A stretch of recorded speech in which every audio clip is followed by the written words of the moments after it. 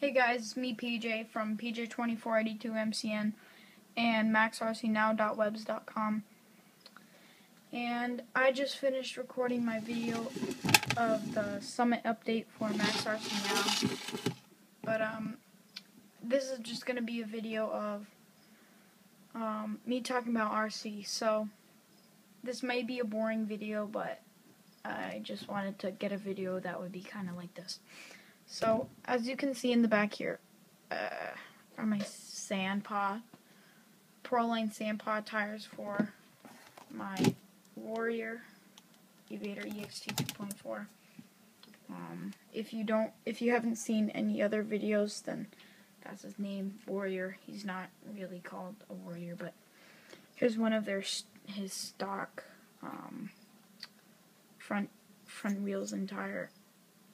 I took the bearings out because I put those in the new Dirt Hog, Proline Dirt Hogs, and they're in the stock wheels, except they're chrome. Here are the multi wrenches that I got with the Summit and the Evader.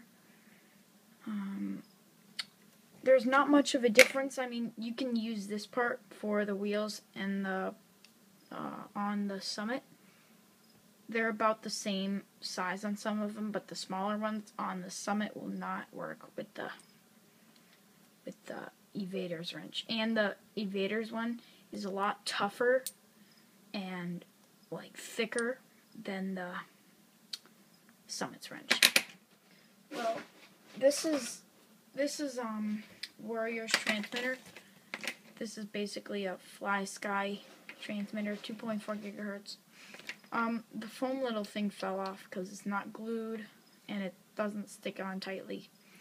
Let me just say, this is the same exact radio as the Axial AX3, I think it's called. I'm not positive, but it's the exact transmitter that comes with a lot of Axial products.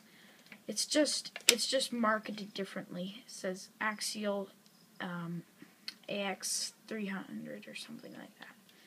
I can't remember exactly, but it's the same exact transmitter. Whoops. Requires 4 AA's, which is not bad at all. That's pretty good, actually. Something that broke for me was these little pins on the lid of the thing that locks it in there, so it'll just come out. It won't stay in there very well. But here's all the trims, which if you have seen RC preparations on MaxRCNow, then you've seen all these, but these are all the plugs and on-off switch. Well, my Dirt Hog tires are Dirt Hog 2 tires, ProlineRacing.com. Here's the box of the Summit. Here's the box of my new ESC and my Easy Peak quick charger. Here's my Yellow Bee, which is kind of a hobby / toy grade. Broke pretty easily. It wasn't that durable, so it's all duct taped. There's my Sandpaws. There's the Summit.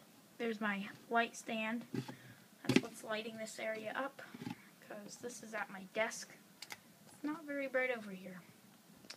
And what is holding the camera up is actually tape and my canister that I put my Reptile calcium in. So I was at my local hobby shop the other day and I saw this Duratrax 835E buggy, and it just stood out to me extremely. It was $400, yes, but it was just really nice. Like, it looked nice, and I talked to the people at the hobby shop about it, and they said it was extremely durable, and I got to hold it and feel it. It was like 8 pounds or something. It was pretty heavy. A lot of it was aluminum. It had great straps for the battery. It didn't come with a battery, and I calculated it. You gotta get like a 4S or 2S LiPos. So if I were to get the 2S that I wanted, and then a good LiPo charger. It would cost me about $600 for everything. So I'm actually trying to save up for that. Either that or a Slash, but I'm really not sure if or when I'll get that. So I'm not 100% sure. So yeah. My friend Harry, who is also on some of my videos on both of our channels, is in Block Island right now, and this is just a little shout out. Hey Harry. Block Island off of Rhode Island in the USA. So yeah. So thanks for watching, everybody, and Harry, if you're watching, thanks for watching also. So yeah, bye.